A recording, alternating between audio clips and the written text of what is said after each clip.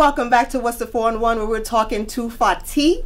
She is a very dynamic artist, and we're talking to her now about the influence on her album Afrobeats and why that came about. AfroPop? AfroPop. So it's pop music.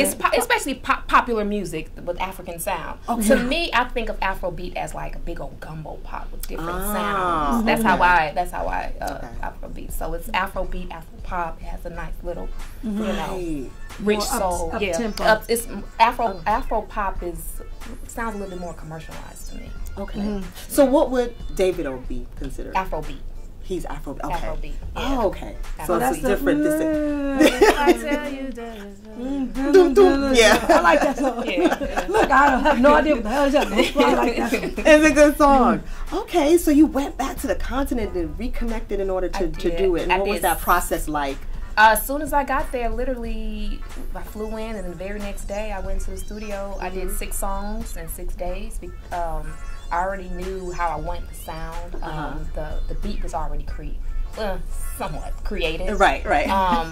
And I did 6 songs in 6 days, and I thought I was finished. Ooh. I thought I was done. So I was like, I want to go to the beach and celebrate. So my dad took me to Assini. It's a private island in Abidjan, and we were out, you know, looking at the beautiful water and eating African food, the chicken, you know, and just celebrating. I don't know if it was the weather or what it was, but I immediately felt a burning sensation in my gut, like a song is coming. Really? Yeah, I did. It was like a physical feeling. Yeah. So I ran back to my room, and as soon as I like closed the door, I heard, "Give me more, give me." Yes, the one. Try to hide it. I won't be loved. I was like, oh my God. So it took me. It literally took me an hour to write it. When every time I got stuck, I couldn't see the water, but I closed my eyes and I imagined it, and that helped me get to the next part. But but before I wrote that, I spoke out into the universe. I said, I want to write a song. I didn't know. I want to write a song about universal love, and I want everybody and anybody to connect with this song. Oh, that is so beautiful. And it was created. Then the next day, I recorded it, and the last song that I thought was, was actually my first song, my first single. So amazing, and I see that like being on the beach and having that old vibe and everything like that. The water. So how's the video? Tell us about the video that's in your mind for that song. Well, she did it. She did it. It's already created. Yeah, it's a well, the video. Done in Miami. The video. I wanted the video to be very colorful because if you think of love, if it was a color, it's really vibrant and colorful. You know, so that's how the video. It's like your lipstick. Which I'm actually coming out with a lipstick. Oh right. I love it. I love those. The sparkles, I just like that, you know. But it was done in Miami. We did it in 2 days. We had to come back and shoot the beach scene because it rained on us. But we did it in 2 days, and the seamstress I designed the outfits, and she created. I ask you about she that. Created They're beautiful. The seamstress did it in 2 weeks. So you waste no time. I like how you just get to it and you just like dedicate it and you move forward. That's it. Yeah, that has a lot to do with my father. He's like, you got to stay on it. You got to make sure you got to be about your business, and that's my father. That right.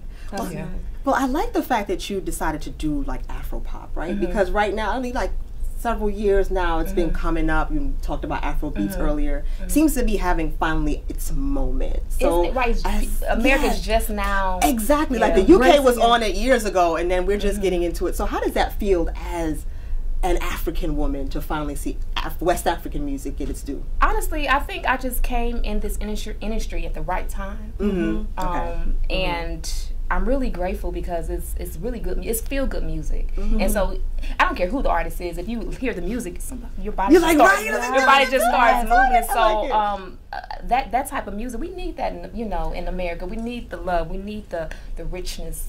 Yes, we do. Yeah, we need that. So I'm excited about it. I'm grateful that I'm releasing music at this time when it's actually, right, when people are ready for it. Yeah. Exactly. And it's going to be received quite well. Yeah, exactly. So while we're on the topic of Africa, I hear that you had an amazing time opening for Kool and the Gang. I did. Yes, in Nairobi, Kenya. So tell us about that. Yes. So Yeah, how did that come up? So Yeah. Cool is my uncle.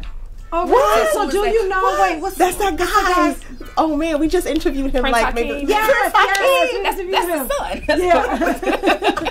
Okay. So you know what? We just had a moment. We just had a moment. Our executive producer's shaking her head. But She's you know, not happy with us right Prince now. Hakeem, go to YouTube channel. What's the 411 TV? Check it out. Shout out to Y'all know I'll be messing up. And cool in the gang. Shout out to. Yeah, Right. so he asked me to perform on the stage. When I showed up at the park, we turned the corner. I didn't see the amount of people until I turned the corner, and as soon as I turned the corner, I had a nervous breakdown. Oh my I had a nervous breakdown. I was like, I am not getting on that stage. And I got out the car. My father was like, "Get on stage right now. Gotta go." I was like, I can't do it. No, Right. and I literally had a nervous breakdown backstage. And my mom, thank God for mothers, she took her hand, Yeah. smacked the mess out of me, and say, "Listen, you did not come all the way." Right. From America to Africa to be fearful. I grabbed that mic. How y'all doing out there? Yes. Exactly. So because of that, that experience helped me because like I don't think about the fear. I just like, okay, I have to do it. Gotta do it anyway. You gotta do it anyway. So You the gotta experience feel was really good. It was. Were you singing or were you doing? I was singing. I was Okay. singing a song that I wrote a long time ago. I think it was called Cutie. He's a cutie. He's a cutie. So it's a cute little bubblegum song that I wrote.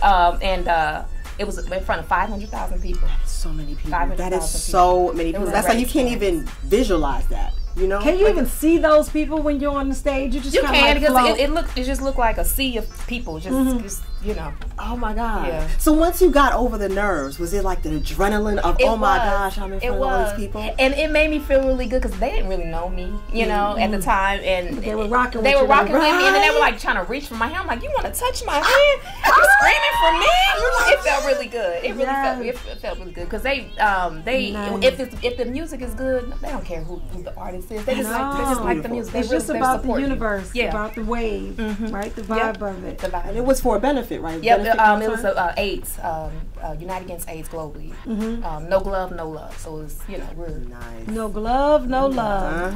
Remember that, folks. Remember that. no love. After you done with the LOVE love, Put the glove. Put on that glove. I mean, it's overrated, folks. You know. I'm sorry. All right.